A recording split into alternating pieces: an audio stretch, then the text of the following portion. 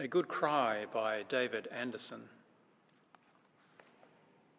The plane was full, which meant there were 266 of us hustling to stake out a seat.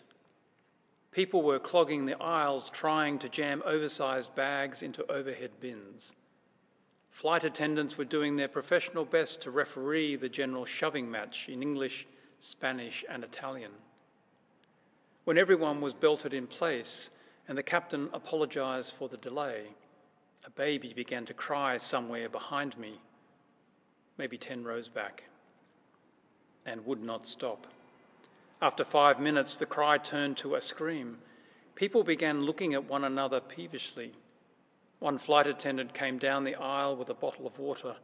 Another came with cookies and makeshift toys. The scream turned to a heaving, rolling wail of desperation. I could see a bevy of flight attendants gathering helplessly until a young steward came down the aisle. I heard him speak fluent Spanish, and in a moment he had assessed the crisis. In the crowded plane, the baby's parents had been split up.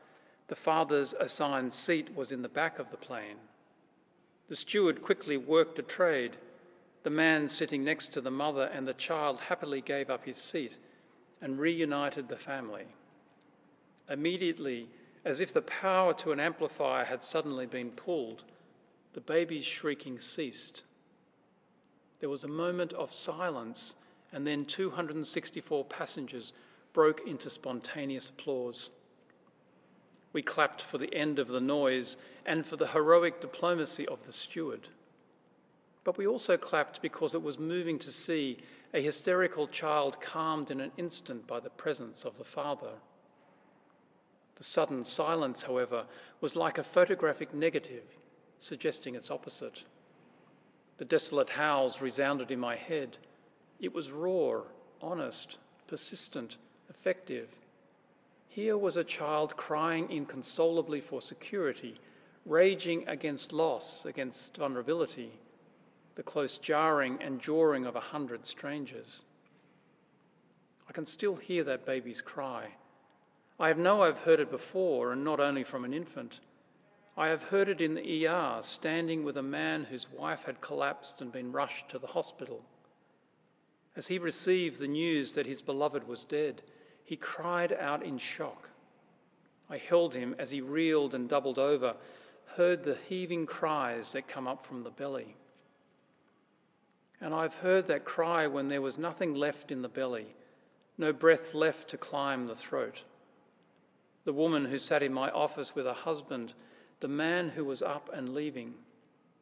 He spoke calmly, rationally. She had wept herself to utter exhaustion and literally could not speak. Finally, her terror came out in a whisper, a death rattle more disturbing to me than the loudest ululation of the baby in the aeroplane. I kept hearing echoes of that child's cry because it was so clear. Babies naturally are very good at crying, and this tiny human with the oversized woofer seemed to give voice to all the fears and anxieties that bedevil us.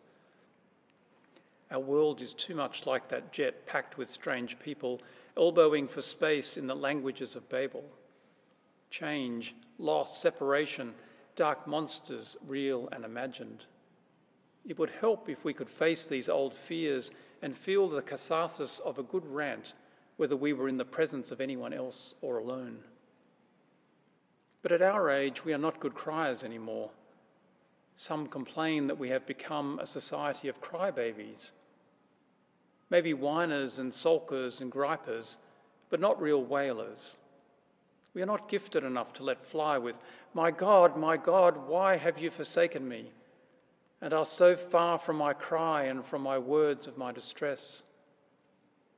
Or to shock everyone from first class to the rear galley with the poetic howl of Dylan Thomas, who urge we not so gentle into the good night, but instead rage against the dying of the light. No, it takes mighty, mighty cry to reach up anything so true and cold. The essential irony of spirituality is that we mature by becoming more childlike. This means, I think, that we can learn something from that crying baby. If we hear it and feel oddly envious of the raw honesty and energy of it all, we can start by acknowledging that. There are many adults who wish they could cry but have forgotten how. It's been so long. Then when someone dies or the house burns down, we are feeling an aching emptiness, as T.S. Eliot expressed it, dry, sterile thunder without rain. We speak clinically of processing our emotions, analysing our feelings, and talking them through. But when deep emotions are stirred, there is catharsis and cleansing in the physical flow of tears and the momentary loss of control we so fear. Maturing as adults may just mean learning how to cry again.